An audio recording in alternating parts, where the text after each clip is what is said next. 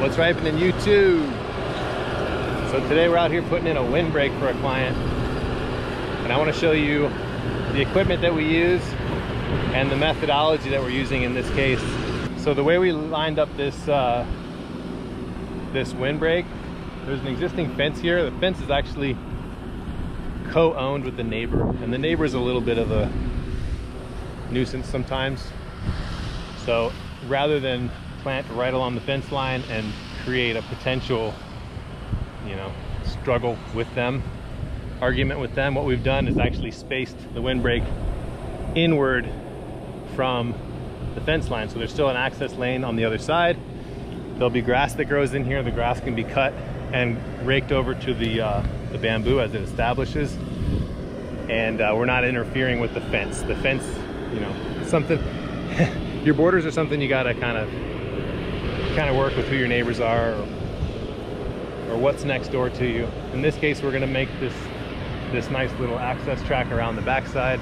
We're gonna get a nice windbreak effect fully inside the property, so both sides of the windbreak will be accessible. And I'll show you how we set that up real quick. So what you're looking at is the tree line bed is right here. We're tilling it. We already tilled it once, and we're coming through with the second pass of the tiller.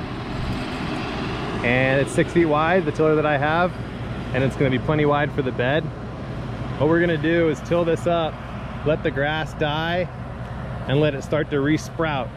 So we'll wait probably 2 or 3 weeks or so, come back here and till it again, and then we're going to determine whether after that second tillage, are we ready to bed it up and plant it, or do we want to let that happen again and till it a couple times. Main thing is we don't want the pasture grass to pop right through in the middle of our bed.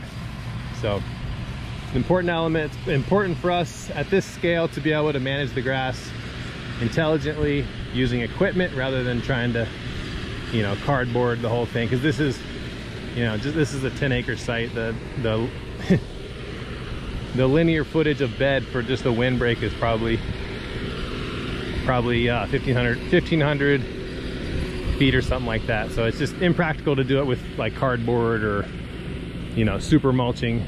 So what we're going to do is a little bit different here. So you'll see there's a string line right here. This string line is not the midline of the bed, it's actually the edge of the bed, so we can run the tractor next to it. So our midline is about 20 feet off the fence. So we measured 16 feet off, and then I know the width of my machine, and we ran our initial till that way.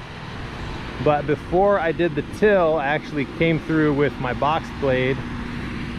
My box blade has these ripper shanks, and so what I was doing basically was an initial, I was feeling out to see if there was any big roots that were gonna mess up my tiller. So the tiller is a great tool for what it is, but it also is vulnerable to large stones and stumps and roots. And so if there's anything I can do to avoid hitting those, that helps the longevity of my machine. So here's one that we actually did hit. This was right in the middle of the path, and as you can imagine, it didn't chip well. This is actually my chipper, or my tiller. This is actually lighter knot. This is really good firewood right here. This is old pine wood stump. That was in the middle of the bed, and I was trying to feel for those with the ripper shanks, but I didn't get everything. But anyway, that's how we're doing it. Josh is coming through with the second pass on the tiller. We're gonna let this rest and we'll come back. So this is gonna be just part 1 of this series on the windbreak. And I hope you guys stay tuned. Hope you liked the video, and we'll see you next time.